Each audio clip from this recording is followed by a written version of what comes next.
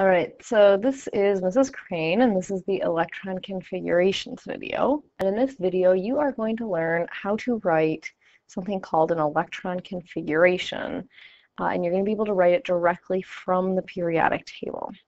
So it is sort of like an orbital diagram, but it's going to show the location of electrons in an atom faster, and it's going to be shorter to write than the orbital diagram.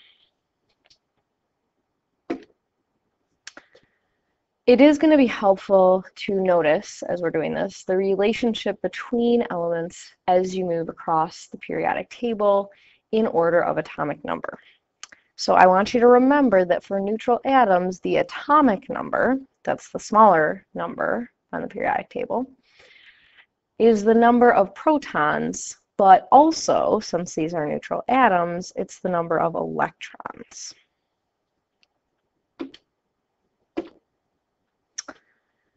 So what this means is that hydrogen, over here, the first element, has 1 electron, and helium, over here, the second element, has 2 electrons, and lithium, over here, the third element, has 3 electrons, and so on and so forth, right?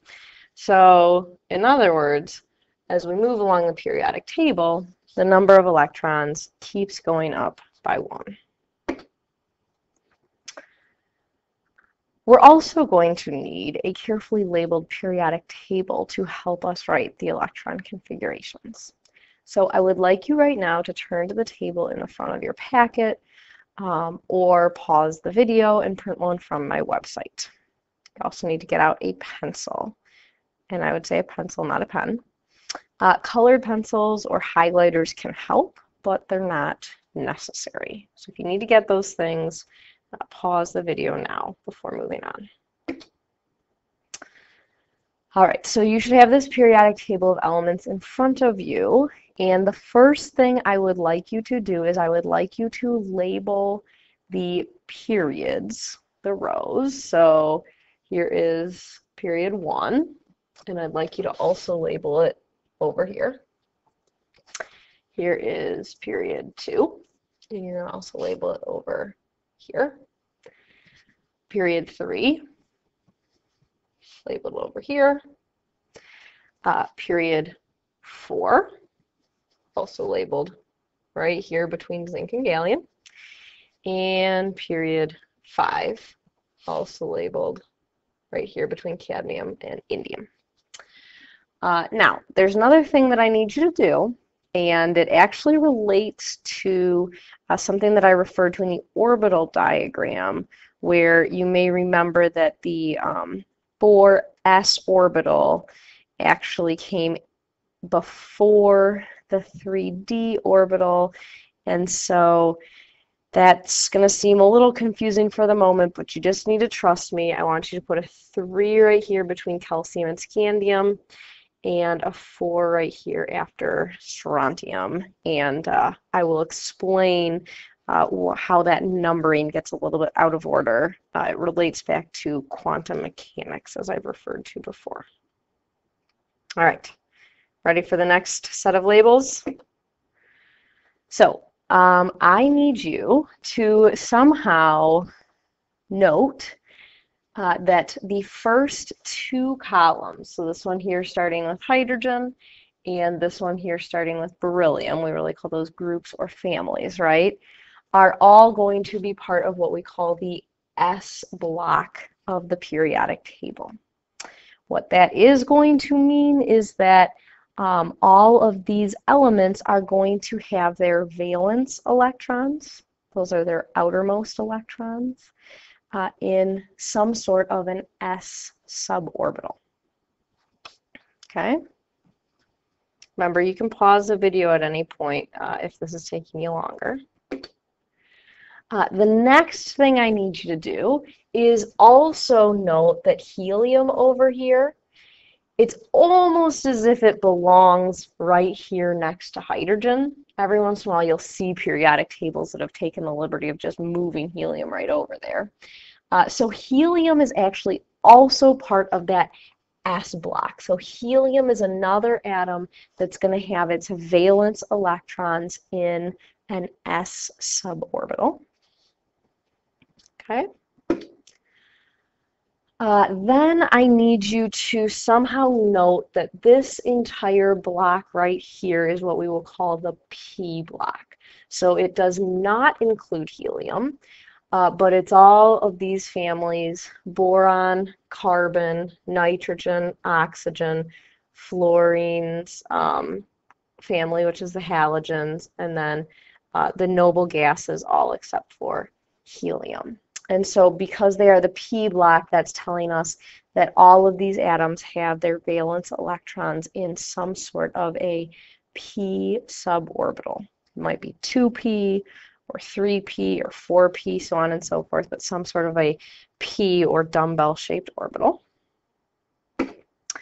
And last but not least, all of the transition metals are going to be noted as being part of the D block of the periodic table, meaning that all of their valence electrons are found in some sort of a D suborbital.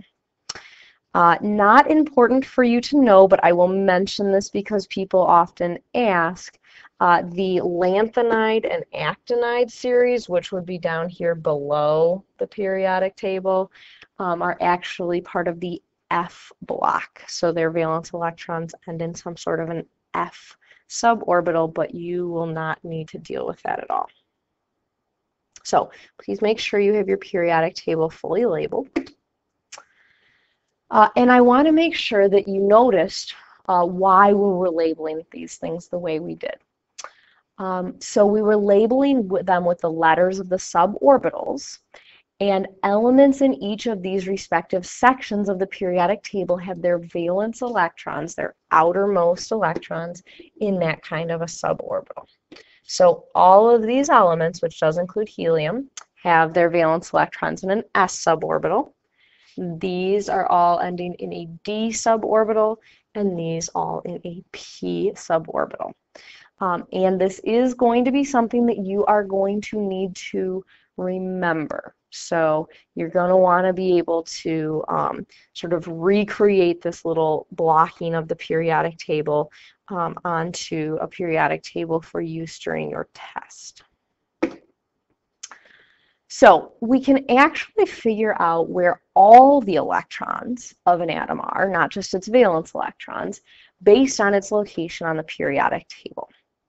So I want to remind you of something we talked about early on in this class, which is right here: elements in the first period, the sort of horizontal back and forth row, have just one orbital, just one shell around their nucleus. It's the 1s suborbital, actually.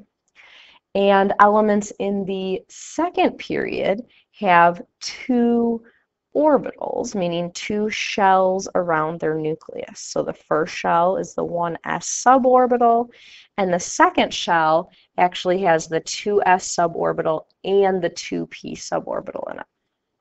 So what that means is, if you look up here, hydrogen and helium are the only two elements in the first period, so they have just one orbital, one shell around their nucleus. And then lithium, beryllium, boron, carbon, nitrogen, oxygen, fluorine, and neon, all these in the second period, have two orbitals. So they have two shells around their nucleus. And we could go on and say the same type of a thing for the third period and the fourth period and so on. So if you didn't catch all of that, don't worry too much. Often doing some examples helps, and when we get to class, you'll do even more practice. This is one of those things where you just really have to practice quite a bit before you get comfortable. All right, so let's try writing an electron configuration for beryllium. The first thing we're going to do, just more for communication's sake, is we're going to write down the symbol beryllium. And technically, if you were in a more advanced class, they'd ask you to also write the mass number on top and the atomic number on the bottom. If you don't write that, I'm not going to take points off, but if you plan to go on to take higher level chemistry classes, it's good to be in the habit.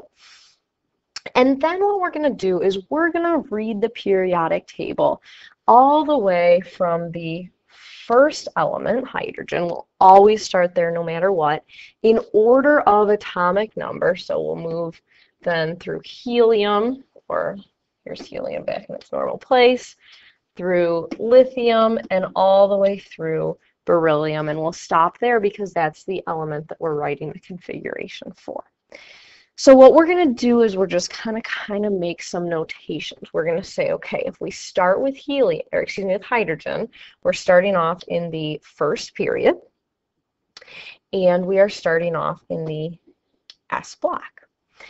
And we're going to notice that we have two elements, hydrogen and also helium, that are in that first period and in the S block. And so we're going to put a little 2 up here.